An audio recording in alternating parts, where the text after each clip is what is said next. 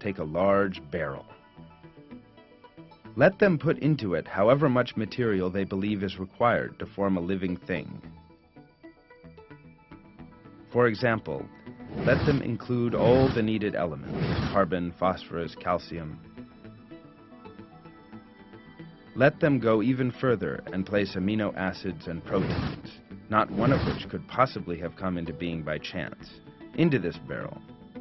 Then let them subject this mixture to all kinds of external influences. For example, heat or chill the barrel.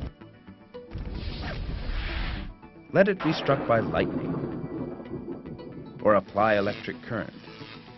Let them stir the substances they have placed into the barrel with whatever devices they choose, for as long as they choose, at whatever speed they choose. In addition, let them stand guard on this barrel, transferring this responsibility from father to son for millions, even billions of years. Let them consult with others, meet with the world's foremost biologists, geneticists, physicists, and experts on evolution.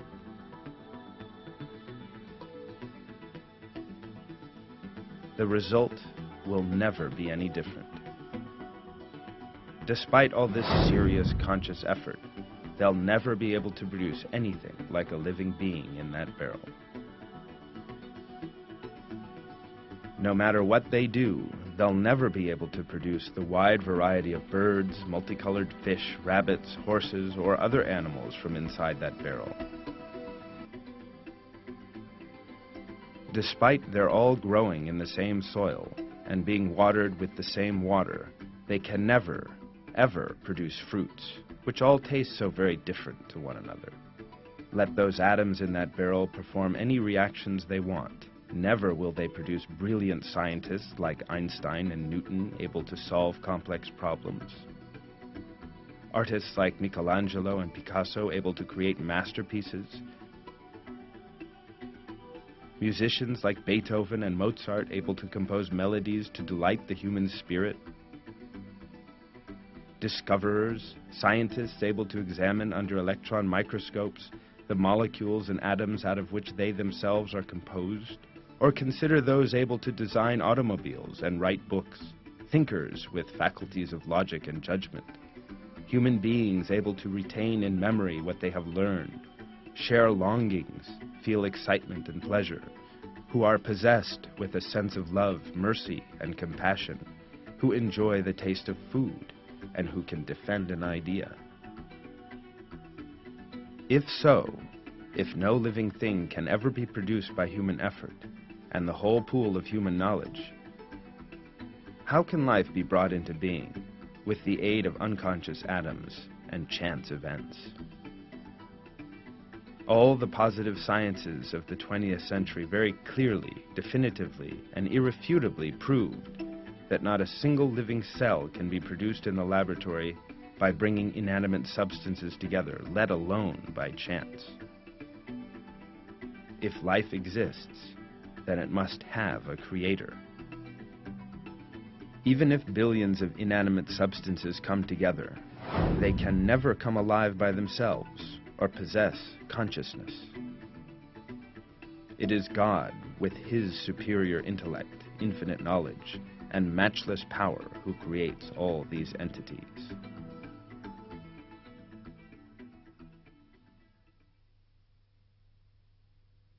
Your Lord is God, who created the heavens and the earth in 6 days, and then settled Himself firmly on the throne. He covers the day with the night, each pursuing the other urgently, and the sun and the moon and stars are subservient to His command. Both creation and command belong to Him. Blessed be God, the Lord of all the worlds.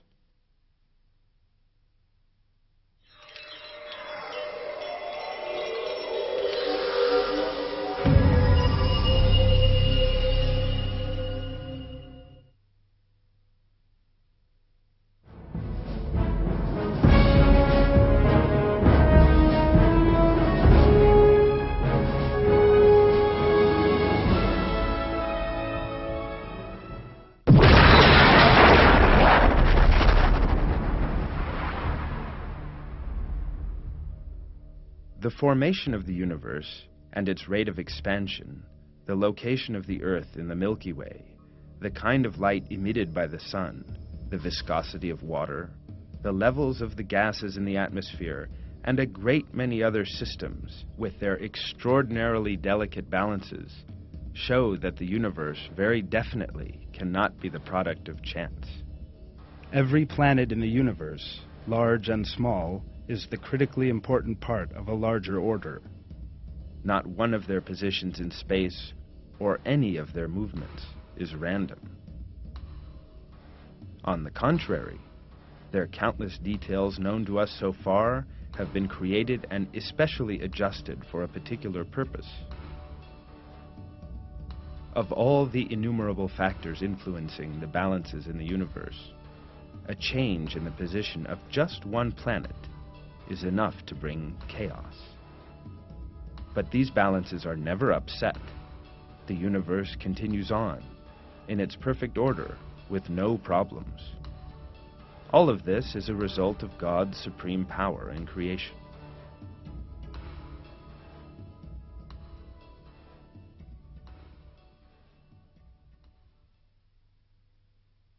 He who created the 7 heavens in layers. You will not find any flaw in the creation of the All-Merciful. Look again. Do you see any gaps? Then look again and again. Your sight will return to you, dazzled and exhausted.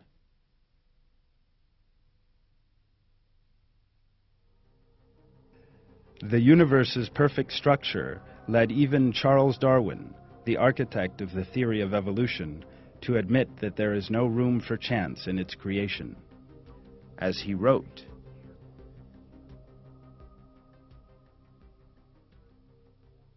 "This conviction in the existence of God follows from the extreme difficulty, or rather impossibility, of conceiving this immense and wonderful universe, including man with his capacity of looking far backwards and far into futurity as the result of blind chance or necessity." Another vitally important balance in the universe is the distance between the Moon and the Earth. That distance is of the greatest importance to the survival of life on Earth, and in terms of the maintenance of many other balances. Indeed, the slightest variation in the distance between the two bodies could give rise to significant imbalances. For example, if the Moon were much closer to the Earth, it would crash into our planet. If much farther away, it would move off into space. If it were much closer, the tides that the Moon causes on the Earth would become dangerously larger. Ocean waves would sweep across low-lying sections of the continents.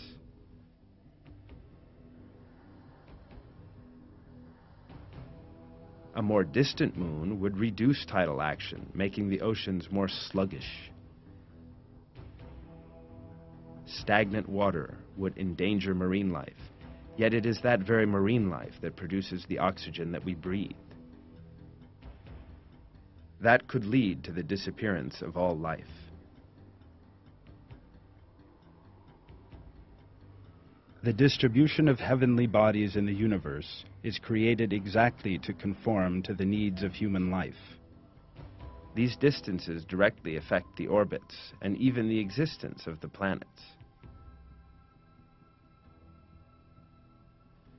The distribution of the heavenly bodies in space and the huge empty spaces between them are essential to life on Earth. In his book, The Symbiotic Universe, American astronomer George Greenstein explains the importance of the distances between heavenly bodies.